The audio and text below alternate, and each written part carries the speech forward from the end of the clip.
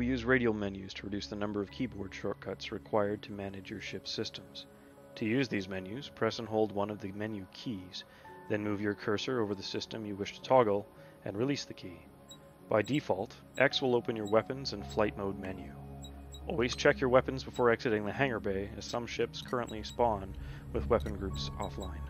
V opens the ship systems menu, which at the time of this recording contains all major ship functions and power distribution modes.